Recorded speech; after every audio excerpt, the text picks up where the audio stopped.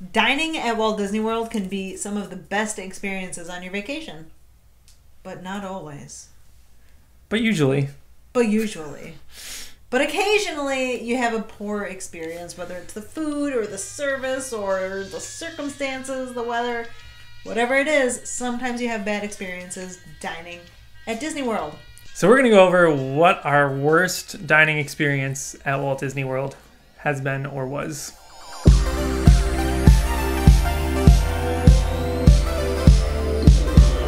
Zach, over in Hollywood Studios, have you heard of a restaurant called the 50s Primetime? Is that what it's called? What is it called? The 50s Primetime Cafe. I wanted to say theater, and I was like, that's not It's correct. not a theater. Let's say diner. Is it the diner or the cafe? It's cafe. Primetime Diner. Primetime Cafe. Zach, Amy. over at Hollywood Studios, have you heard of a restaurant called 50s Primetime? I have. Me too. Remember Have that you- time we ate there together? Oh, we did meet there. That was fine. We were both there. I was there. You were there. Yeah. Someone else was there. Batman, I think. Batman. Yeah. And Alicia. And Alicia. So that was fine, except that it was one of the worst dining experiences I've ever had. So 50s Primetime I've had good experiences at. You get a great waiter or waitress and they really make it an excellent experience for you. They personalize it. They make it fun. Your food comes out great. That was not our experience when we went together in 2017. Nope, Well, 2018. Our waiter was... I liked our waiter just fine. I thought he was pretty fun and did the 50s shtick. He did the shtick, but here's the thing.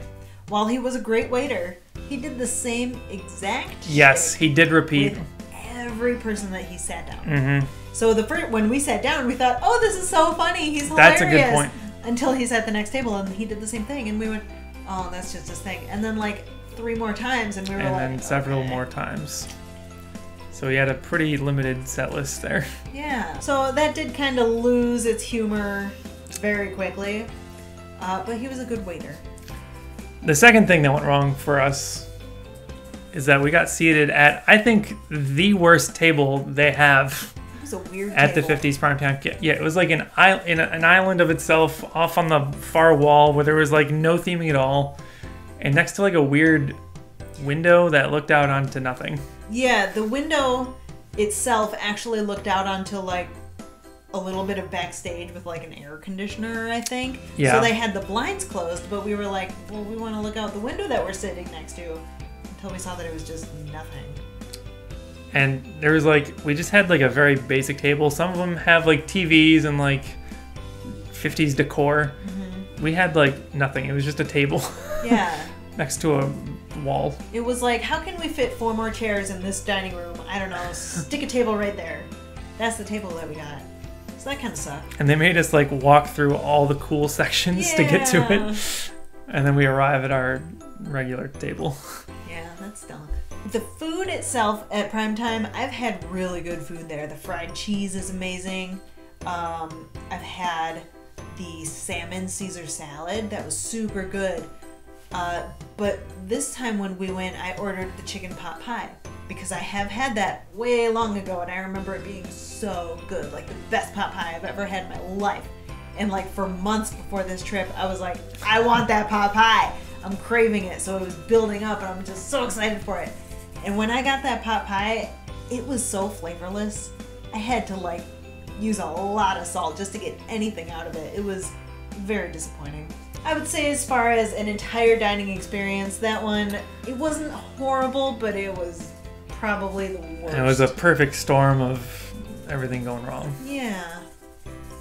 What about you? What's your worst dining experience at Disney World? Well, let me paint a picture for you. Please. You're at Epcot. It's August. It's 1,000,000 degrees. What do you think you want to eat? A nice A nice deep cool fried. milkshake? How about deep fried food while sitting in the sun? No, I don't want that. Well, that's what we did. Why did we do that? We're idiots. We were trapped in World Showcase, is why. We were so hungry. And we were so hungry. And we saw fish fry, and I was like, fish fry is supposed to be pretty good. this is supposed to be a pretty good place. So we did it. We got there. We ordered our fish fry, and thing number one went wrong. They were out of fish fry. They were out of fish at the Yorkshire County Fish Shop. So they only serve one item. It's fish. and they were out. And chips. But they were out of fish. So we had to wait for them to fry one from scratch in the sun. There's not much shade or cover there. It was like a solid 10 to 12 minutes that we had to wait. Too. Yeah. It wasn't just like, oh, I'm standing here waiting for a couple minutes. It was like a real wait. In the middle of the day, August, peak temperature, sun is totally out.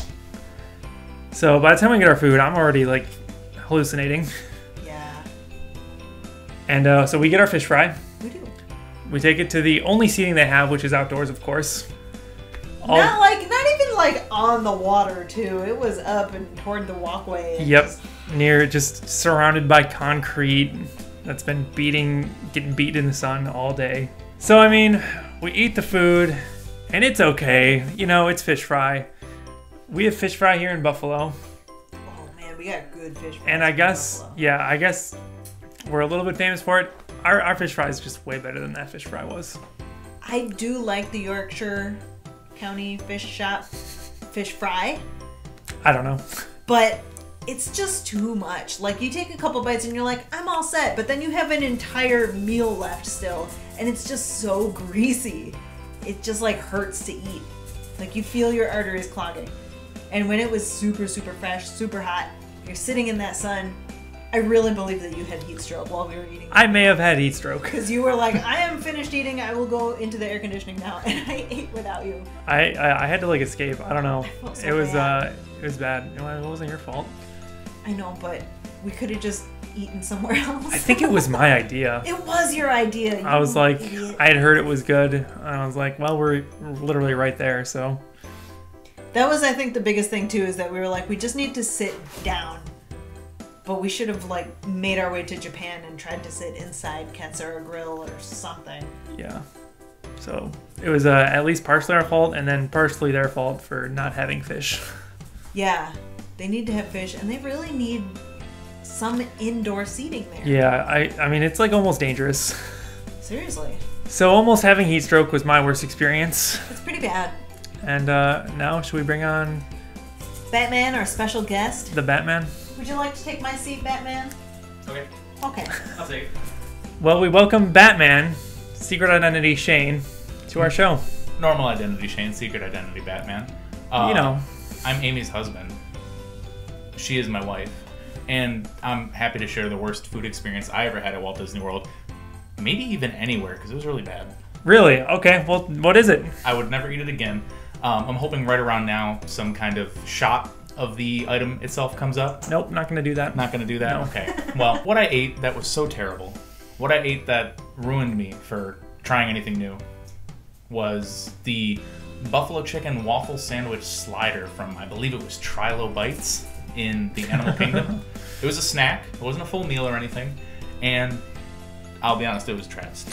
Well, Trilobites is known for their exquisite dining experiences, so Yeah, I can't believe what a gaffe this was. I missed the boat. So what happened was people outside of Buffalo decided to make buffalo chicken. That is problem one. Problem two was me from Buffalo deciding to try buffalo chicken from outside of Buffalo. Yes. And problem number three was putting it on a waffle, which sweet and savory is great, but sweet and savory and buffalo sauce don't particularly mix well.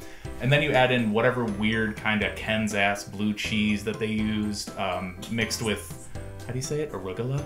Arugula. Arugula as the vegetable of choice instead of something like lettuce or maybe the even better nothing. And I couldn't even finish it. And it was just a little square. It was just a little individual waffle sandwich, and it was absolutely disgusting. So Love me some organic nothing. yeah, it was. I have regrets, and that's one of them. So I guess we'll just leave you guys with that image. This image? That image. May all your snacks be better than that.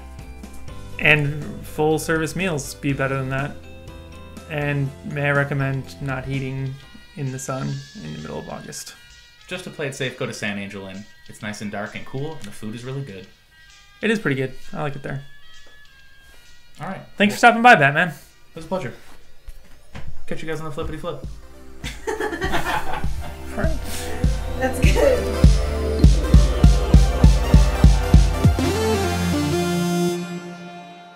Sun's beating it up. Ugh. Poof, poof, poof. That's the Uh, sun on the concrete. Okay. yeah, that's what that sound. That's what it sounded like. Shane, your head does not fit in the frame. So sit back. Yeah, scooch back and lean in.